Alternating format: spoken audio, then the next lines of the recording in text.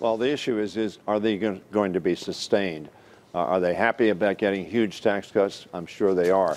As you know, 83% of the $1.5 trillion in deficits will be going to the top 1% in America and 17% to everybody else. So obviously there are people who are very happy about this, and it appears that it's going to have some positive effect immediately. But what we are really concerned about is the long-term effect of this, the skewing of benefits to the wealthiest in America, the fact that Medicare is going to be exposed to a $25 billion cut next year, and that 13 million Americans are going to lose health care. So we think there are going to be a lot of very negative effects of this tax bill, going to undermine the ability of the United States to fund its priorities.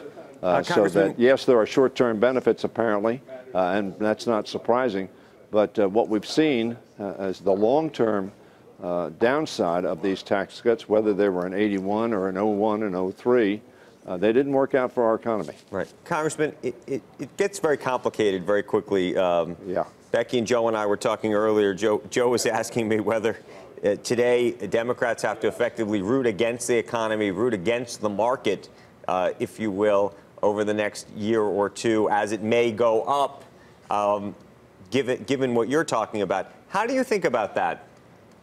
Well, as I say, I've been here for some period of time, and I've seen the downturn of what can be short-term stimulus, but long-term adverse impacts, both in terms of the deficit that is created and the stress to the economy. As I said yesterday on the floor of the House, as they were talking about their tax cuts, much of the rhetoric was very much like we heard in 01 and 03. And what did we end up with at the end of the Bush administration? The worst economy we've seen. So hopefully, I don't want to wish against the economy, and I want to see employees doing well and our country doing well. Leader, but I think this was an irresponsible act. Yeah, Leader, those weren't corporate tax cuts for Bush. The rationale of trying to get the U.S.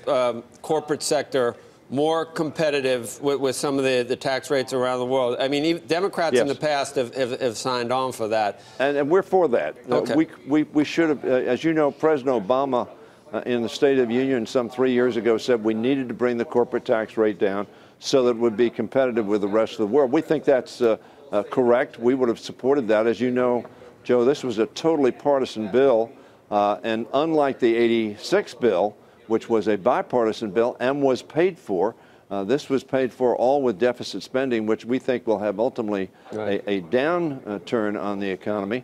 But yes, we could have worked on, and we support, in many respects, bringing the corporate rate down so that we're competitive with the rest of the world. That's a good thing. When you use the 8317 number, I mean, by definition, when the main part of the act is based on lowering the corporate tax rate, are you throwing that the 1%, so the corporations are part of the 1% benefiting? Is that how you're doing? Because I've seen figures where if you take out the corporate side of things, the middle class shares a much better part of the tax cuts. If you exclude the but you know what I mean. If you're just going to say, look, if you're going to say 83%, and most of that is the corporate tax, which you agree is something we should try to do.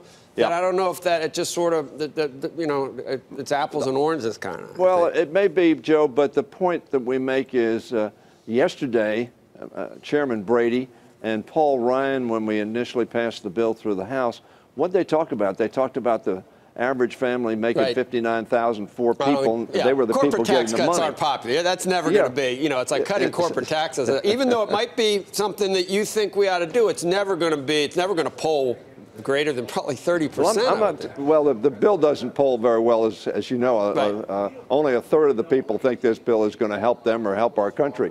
So that it doesn't poll well. We don't think it's going to poll well. But the point is that if you're selling a bill for the struggling people who are working day to day and week to week paychecks, and then you give 83% of the benefits not to them, it's hard to just argue that this is what this bill is about. It's not about that. Yes, you're right. Bringing the corporate rate down, being competitive with the rest of the world can have a long-term benefit on the creation of jobs. But I think it's a fair figure when you hear this constant discussion about how this is for the struggling working people of the country. Have you seen those numbers on the individual mandate? I get that too. And so the 13 million that lose insurance are going to decide not to buy it because they don't have to pay the penalty anymore. But you've seen that.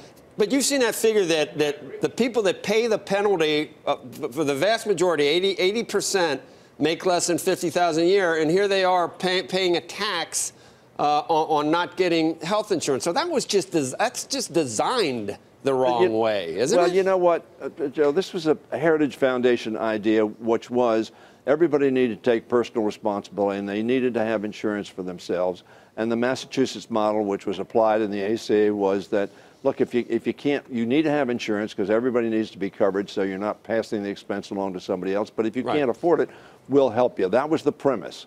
And the 13 million people, many of them are going to say, look, I'm not going to go. Why? Because I'm healthy, I'm young. And what's that going to do to the premiums of everybody else? It's going to raise it because the risk pool will be more expensive. That's the point. And the whole point of the mandate was to sort of like car insurance. If it were only the reckless people that drove, boy, you couldn't afford your car insurance. But because the risk is spread and most of us don't have accidents, it brings down the cost to an affordable level for us. The same principle applied. Right, I understand. It seems like there's a better way. There's unintended consequences. Well, the way frankly, that was done. Joe, let me say there was a better way. If we would have come together for the last 11 months and worked in a bipartisan way, I think we could have come up with some really good improvements to the Affordable Care Act. But that was never the intention of the Republicans, either on taxes, which was, this is the most partisan bill, secret bill, non-transparent bill, rushed to judgment in stark contrast to the '86 tax reform bill, where we had hearings and witnesses, over 450 witnesses, and a bipartisan effort between President Reagan and Tip O'Neill, Rostenkowski, and Packwood. That didn't happen here. I think we're going to find out as the weeks go by that this bill is a very flawed bill, not only in its substance, but in its specifics. Hey there, thanks for checking out CNBC on YouTube. Be sure to subscribe to stay up to date on all of the day's biggest stories. You can also click on any of the videos around me to watch the latest from CNBC. Thanks for watching.